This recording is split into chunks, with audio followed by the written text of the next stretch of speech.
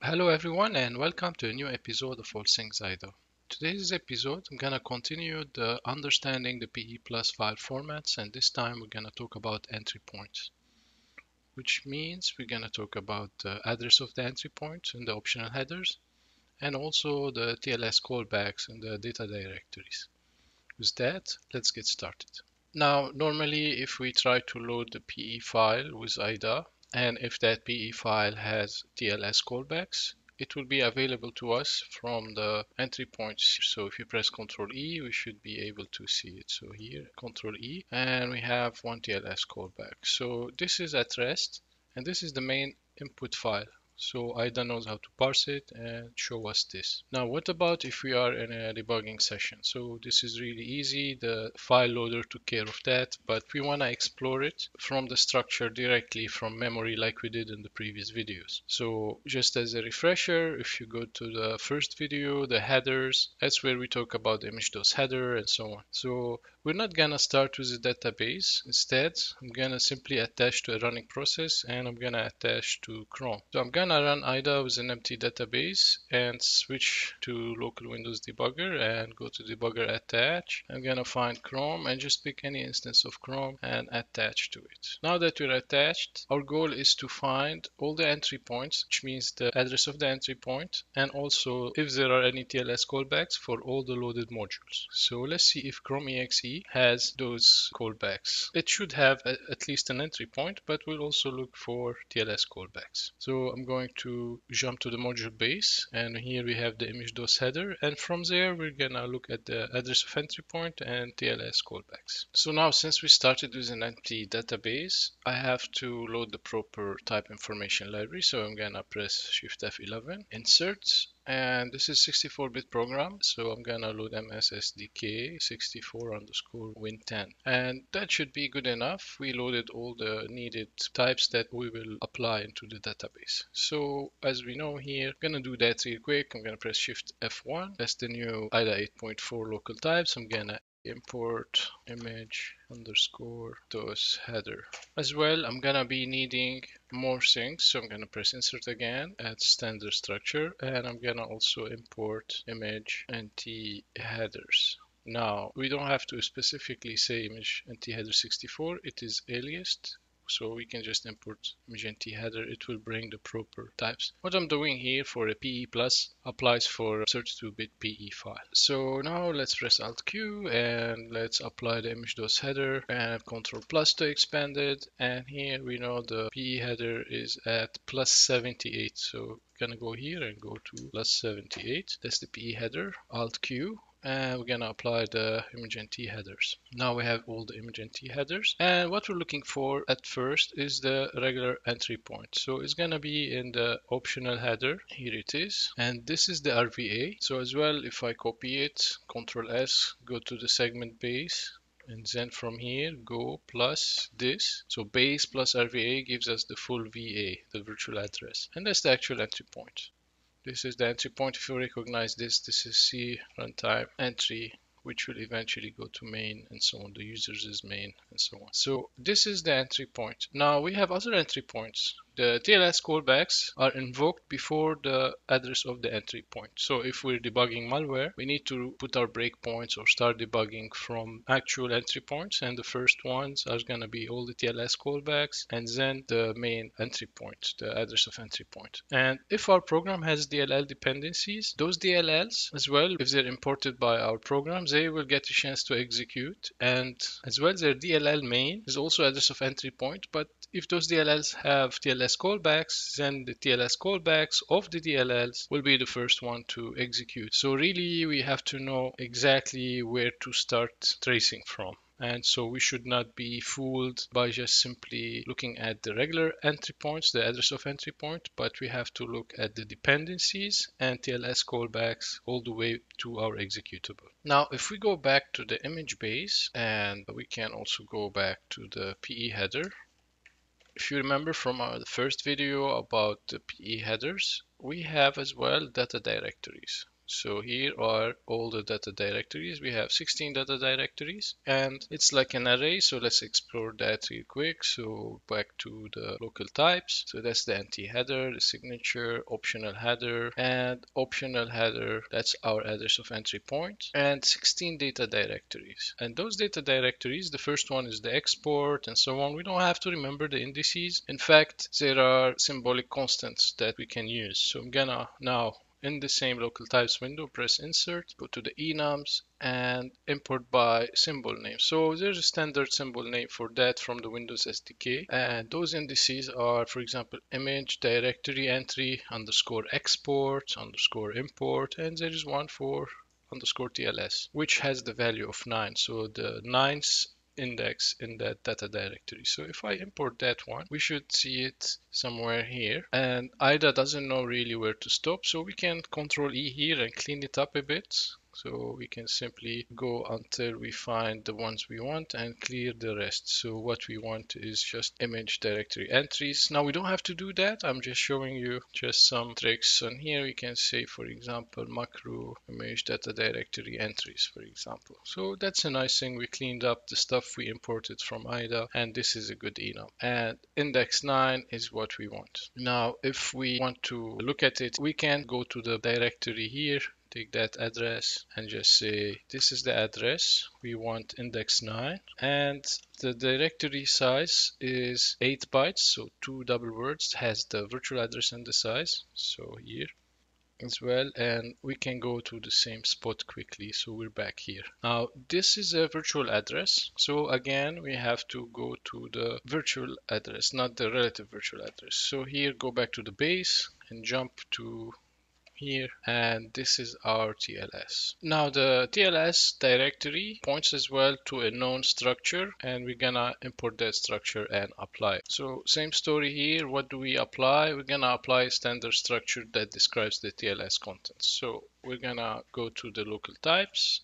insert. I'm gonna insert a standard structure. I'm gonna search for the image TLS directory that contains the definition of the TLS. Now it has members we don't necessarily care about right now. We're looking exactly for entry points. So in the TLS directory, what we want really is the address of callbacks member. Now if we're working 32 bits, those would be shorter. Now these are not RVAs, as we will see. Let's take a look. I'm gonna apply this and follow it. So here where we went to the VA of the TLS, and now we're gonna apply it and Control plus to expand it. And let's just change a bit, make those pointers. So I'm gonna just go back to the local types and press Control O, and Control O, and let's just make this decimal. And this is the address of the callbacks. They have been relocated, so they're not RVAs, they are VAs, and so they're already direct addresses. So if I can walk from the image.header, NT headers, data directory, entry number 9 takes us to the TLS directory, and then we go to that member, address of callbacks, and that address of callbacks will be a list of pointers which point to the TLS functions, and it will be null terminated. So from this point on here,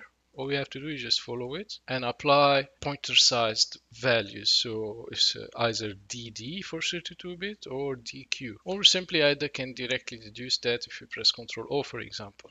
So Ctrl O, that's the first pointer, and we can keep doing that until we hit a null pointer, and that's it. We don't have anything anymore. So here I'm gonna make an array. Let's say items on a line 1, and here we have 6 TLS callbacks or entry points, and that will be the first thing that will be executed in that exe, for example, before the entry point we looked at. So if we follow it, make code, and we can also check the segment anyway. So Alt S, we can see this is execute read in the code, and I rename this to, let's say, Chrome underscore text section, and that's the first callback. And here the TLS callback prototype is like the DllMain, so we have the reason here, and here as well another callback, RCX, RDX. So RCX is the first argument, which is the H module, and RDX is the second one, which is the reason, and we have it here. So this is how we do it manually. Now I'm gonna show you how we can automate that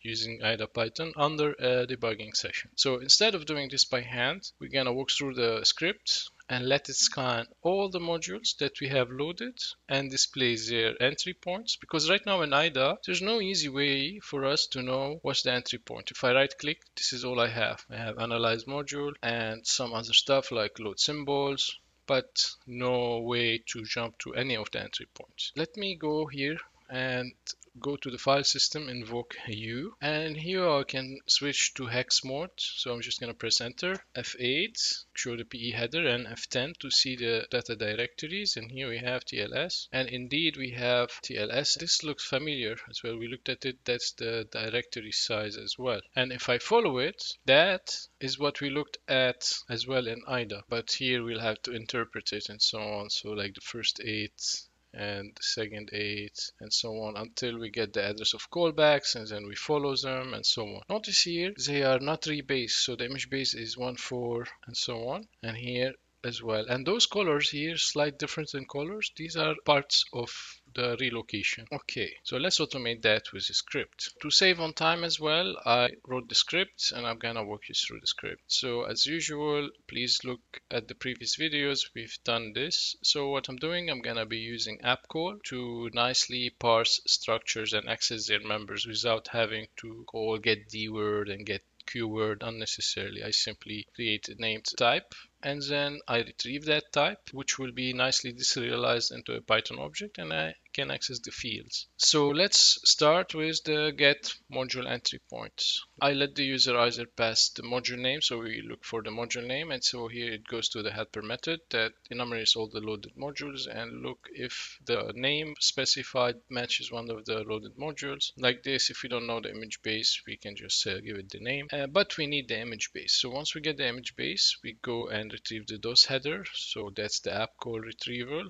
to retrieve the structure here, the image DOS header, and from there we need to go to the image NT header. So we retrieve from the image base at ELFA new, which points us to the NT headers, and then we need directory number 9, which is the TLS. So we get the TLS directory, and data directories are simply just with the virtual address and the size. If this is absent, then it means we do not have TLS entries. Now we're gonna return a list of entries, and always at index 0 is gonna be the entry point, the regular address of entry point retrieved from the image optional header and address of entry points. And then if we have the TLS directory, at least it has virtual address. What we do is we retrieve the TLS directory. So here we have that structure, so we use the same app call mechanism to retrieve that structure. We retrieve the image TLS directory, and from that we get the value of the address of callbacks. Let me just quickly show you this one. So if you're using app call to deserialize 64-bit values, then that value from app call,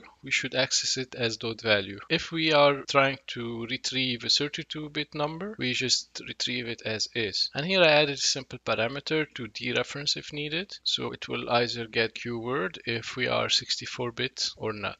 So that's just a simple helper. Okay, back to the TLS. So we retrieve the address of callbacks, and that's gonna be the base of the array. So we're gonna go to the address of callbacks and we dereference it, and then we are here. And now from here, we're gonna keep reading and dereferencing, advancing by pointer size until we hit entry 0. So let's just make this one the last entry. So we get the callbacks base, and then as long as we can read, we have a callback, we dereference, and then we add it to our entries. And then we advance by pointer size and return a list of entries, and entry 0 is the address of the entry point, and if there are TLSs, then they will also be appended. So here, for example, dump all. We're gonna go for all the loaded modules and call the get module entry point for every module. So here we do the entry point, and then now if we have additional entries, they're gonna all be captured in the TLS effective addresses, and we're gonna display their value. So now let me run that script and show you how it works. I'm gonna invoke Hiew script, so I'll shift F9, and this is the script. We're gonna run it, and let's see what happens.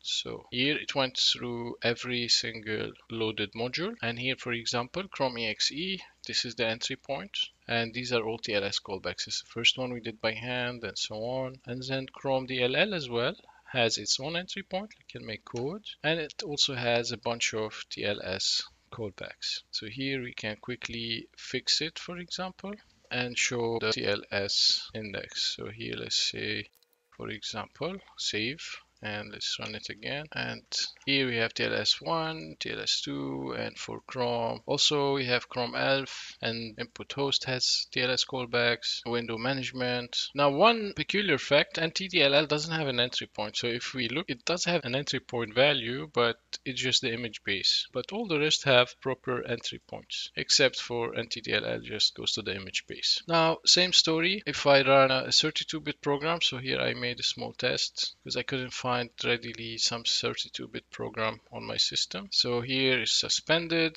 We can start another IDA and attach and TLS app. So that's a 32-bit app. And simply go back to our script and invoke it, and let's take a look here what's happening. So that's a 32-bit program. You can see here says wow and so on. And I know from my test app, that's the entry point of my test app, it does have its own TLS callback, and also it has a support library which also has its single TLS callback. And that's it, nothing else has TLS callbacks. Alright, so what we covered today are PE entry points, and that means address of entry point, and the TLS callbacks if they exist. We learned how to parse them manually. We explained the TLS directory and so on, and starting from the image.dos header. And finally, we walked through the script that does that in an automated fashion. Okay, thank you, and I'll see you next time.